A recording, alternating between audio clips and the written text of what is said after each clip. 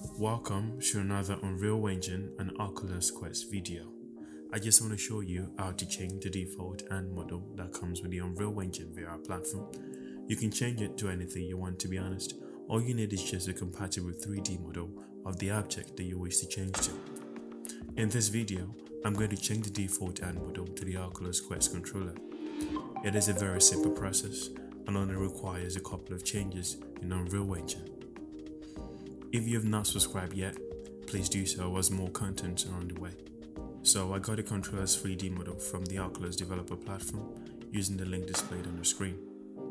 It points to a package called Oculus Controller Art. You can just agree to the terms and conditions and then click on download. I extracted the folder and opened it. I then navigated to Oculus Touch for Quest and Rift test and copied the folder called Export. Then pasted it into the downloads folder directly. Deleted other folders in there just to make it look tidy. The export folder contains the 3D models and the materials for the Oculus Quest controller. Now, if you open the Unrealengine VR project and under the content browser, create a new folder, give it a name and then double click on it. Select the import option and import one of the 3D objects.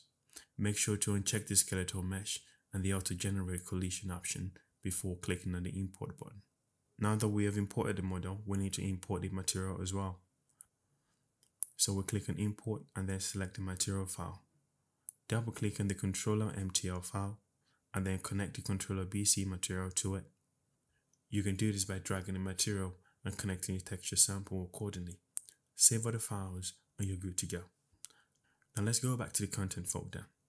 Open the Virtual Reality BP folder and double click on Blueprint. Click on BP Motion Controller. Here we have two main sections to focus on. One is the viewport and the other is event graph. Let's start with the viewport. Click on Perspective and select the option called Top. Then click on Wireframe and select the Lead option.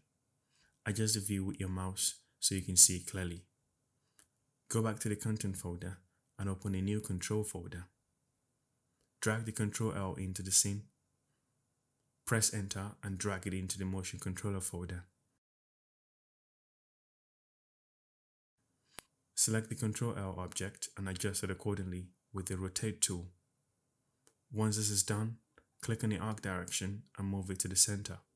You can do this perfectly by adjusting the Z value under the transform section on the right. Let us hide the default hand. We can do this by scrolling down on the right hand side of the page, identify the rendering section and uncheck the option called Visible. Make sure to also check the Hidden in-game option. Now we'll move to the event graph. Move the graph to the left and identify Invert Scale on the hand mesh to create left hand. Drag the controller object into the graph and connect it to target.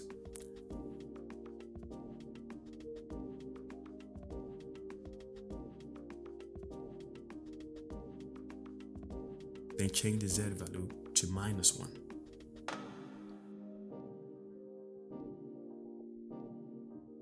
Move the graph down and identify only let head collide with the environment while gripping. Drag the controller object into the graph and connect it to the target below and also to the one above. You can now click on Save and the Compile option. Close the blueprint and click on the Launch button to see the changes.